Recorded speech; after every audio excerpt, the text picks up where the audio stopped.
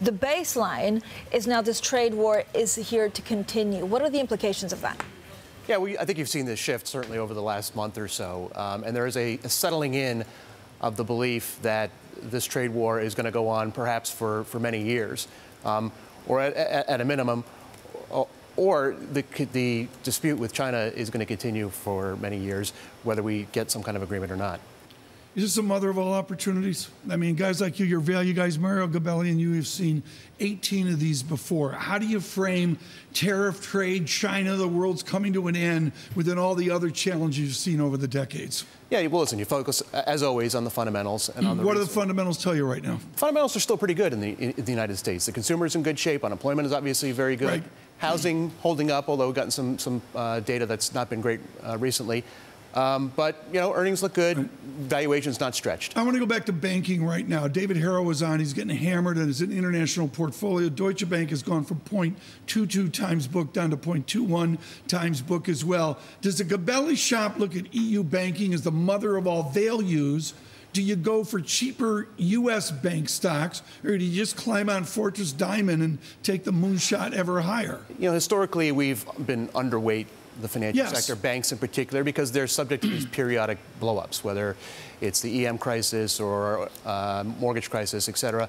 So when it comes to European banks, you know, we're not really involved. I think we're obviously monitoring the situation with Deutsche Bank to the extent that there are structural risks, counterparty risks that could have broader implications for the economy. Okay, what's your biggest concern out there away from trade?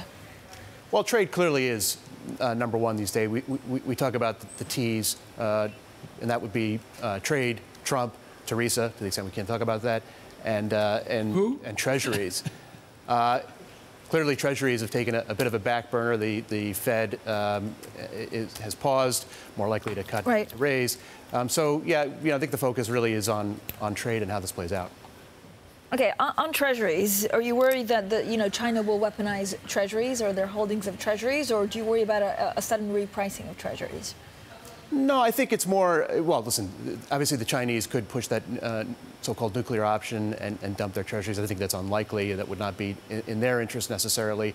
But yeah, I think it's more just looking at the impact of interest rates on the real economy and on the pricing of other assets. Futures negative 30, Dow futures negative 253, and again, a massive risk-off feel right now. Bring up that chart you just put up. I thought this was brilliant. It was a Deutsche Bank chart and also Euro stocks. And this is the blended European bank stocks and Deutsche Bank failing so miserably. How heavy now is individual stock selection versus bet in the sector? What's the weighting of that right now? It's an interesting question. You know, obviously the macro is always important. I think one of the things we learned in 07, 08, 09 in particular was you can't just stick your head in the ground and pretend that what's going on in the world isn't happening. Clearly, trade is having an impact on companies of all sizes. Right. But the focus really is, you know, I think you can find companies that have less exposure to China, less Give me a name. I need a name on a Thursday morning. Well, you think about a lot of the domestic cable companies and media companies that we're focused on. Charter Communications, for example, the second largest cable operator in the United States, has, you know, virtually no China exposure. It's a service, it's a utility, it's an unregulated utility. There are clearly other challenges that they're dealing with, like wireless, competition from some of the over-the-top players. But China's not one of those issues.